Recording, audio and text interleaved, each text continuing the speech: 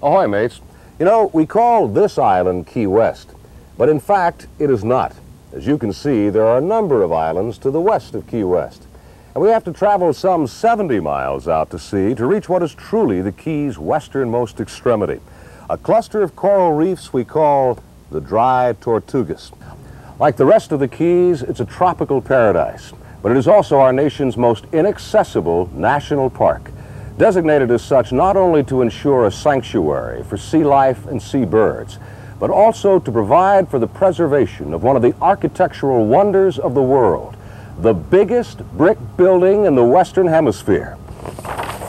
Over a century ago, here on Garden Key, man built a colossal fortress that rises from the sea. Of course, it's something that few people get to see. That's why this week on the Nautical News, it's Destination Dry Tortugas. There are two ways to get to the Tortugas. This is one of them.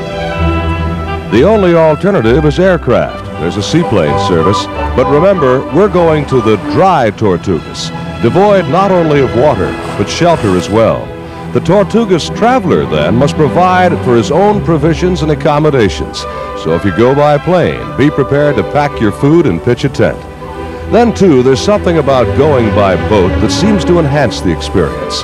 The Tortugas is 179 nautical miles south of Egmont Key. Averaging 6 knots, the trip takes about 36 hours. An offshore ocean passage that not only heightens our anticipation, but adds to our appreciation of this remote, remarkable, and perhaps the most formidable of any American landfall.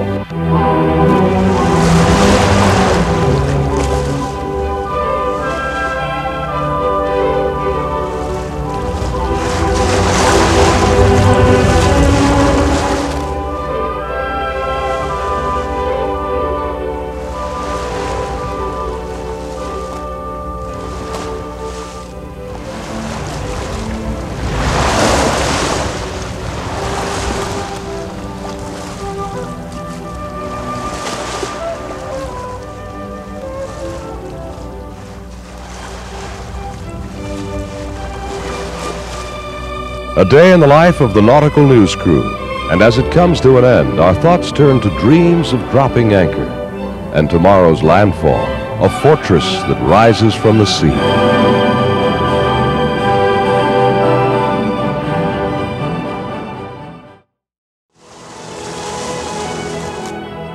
They call our destination the Dry Tortugas, but getting there wasn't. With the dawn of our second day came a persistent drizzle. But if the weather was to worsen, we weren't worried. We had raised the light at Loggerhead Key, signifying safety from any storm-tossed sea, for we would soon be within the circle of 7 reefs that provides a sanctuary to sailors, assuming we threaded our way through safely.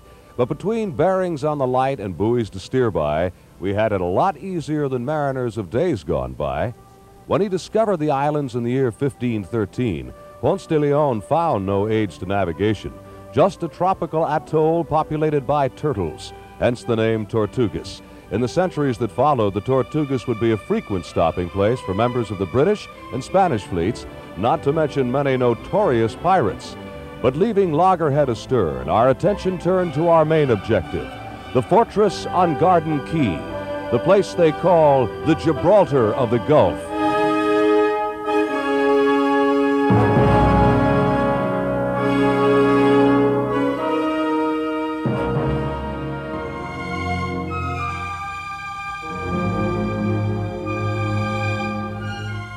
The U.S. government recognized the strategic importance of the Tortugas early on. Any nation occupying the islands would control navigation of the Gulf. And so in 1846, the War Department began construction. And Fort Jefferson's 8-foot thick walls rose over 50 feet above the reef. 16 million bricks are contained within its 1/2 mile circumference. Fortified with 450 guns, it would be garrisoned by 1,500 men.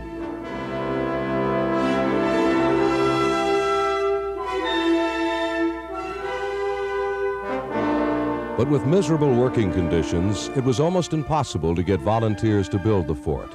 As a result, most of the construction was completed by slaves.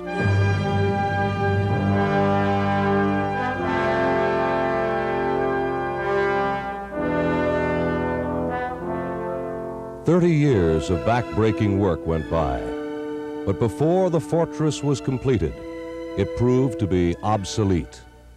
The rifled cannon had been invented, a weapon that could reduce Fort Jefferson's massive walls to dust in a matter of days. In the 10 years following the Civil War, the fort served as a prison, and ironically, it was in this capacity that Fort Jefferson achieved its greatest claim to fame, regrettably through a terrible miscarriage of justice.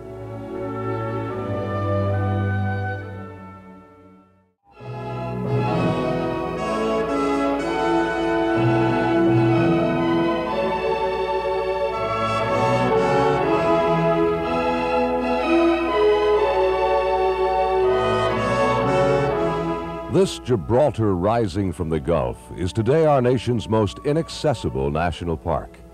But at the time of the Civil War, it served as a prison, and it was an obscure family physician from Maryland who caused Fort Jefferson to find its place in history.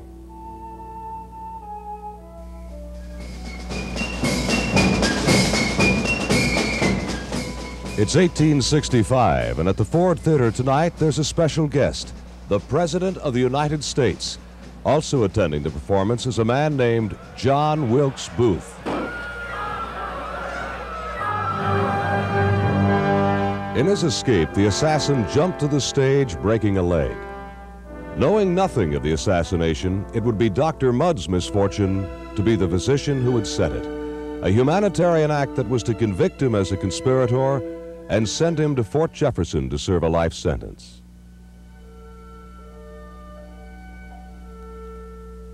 Dr. Mudd would serve 4 years in the torrid hell of the Tortugas.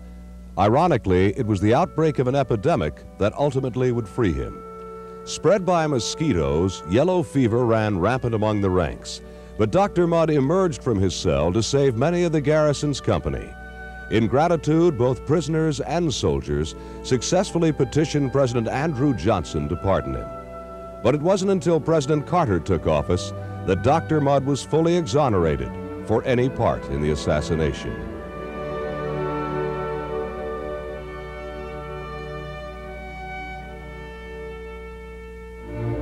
More than a century has passed since Dr. Mudd looked to the shark-filled moat from his cell. And over the years, the evidence of deterioration is not hard to find. Lime stalagmites formed by eroding mortar from which the construction gets its strength are present throughout the long corridors. Originally, it was believed the fort had been built on a strong coral foundation, but tests completed in the late 1800s proved otherwise. The foundation instead was a combination of sand and coral, and soon Fort Jefferson began settling. Cracks can be seen where the fort is slowly collapsing under its own massive weight.